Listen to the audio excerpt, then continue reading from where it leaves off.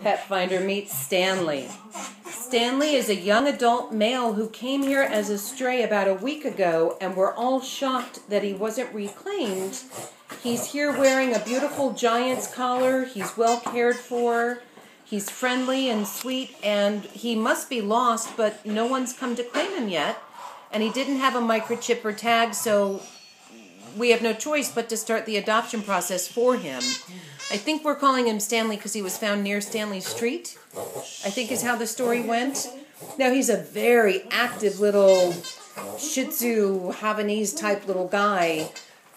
Very vocal, very animated and energetic. He'll need lots of exercise and attention.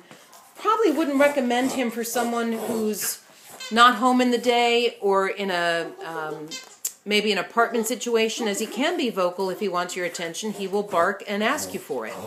But he's very sweet, and we will, of course, neuter him and vaccinate, do everything that he needs to have done before he goes home. But you can meet Stanley Monday through Friday evenings from 6:30 p.m. to 8 p.m.